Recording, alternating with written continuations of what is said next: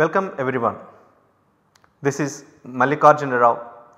I am from Industrial Engineering and Operations Research Department of IIT Bombay. So, I am going to teach this game theory course through this NPTEL. So, game theory has become an increasingly important subject in the recent past. It has applications ranging from economics to biology to engineering and computer science and many other fields.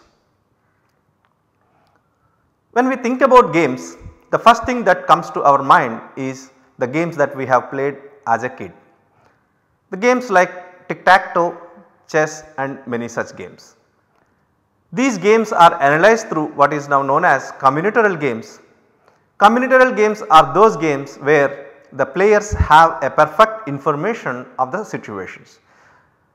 They know what moves are available to the other player and vice versa. So, the first part of this game theory course is about combinatorial games. These are also known as games of no chance. There is other aspect of game theory which is primarily developed by von Neumann, which is culminated in a book called Games and Economic Behavior, written together with economist Oskar Morgenstern. So, the second part largely focuses on the game theory developed by these people. When there are two or more people in these games, they have to make their decisions in a simultaneous fashion. No one knows when what the other guy is doing it, and in such situations the payoffs, understanding the behavior of their strategies is an important problem. So, in second and third part we discuss about these games, and the second part mainly focuses on zero sum games, whereas the third part focuses on non-zero sum games. Zero sum game is a game where the payoff of one player is exactly the negative of the other player's payoff. In non-zero sum games, the sum of the players' payoffs need not be 0.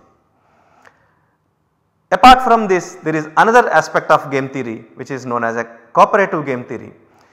The main aspect of cooperative game theory is to choose their decisions in a collective fashion so that everyone is benefited.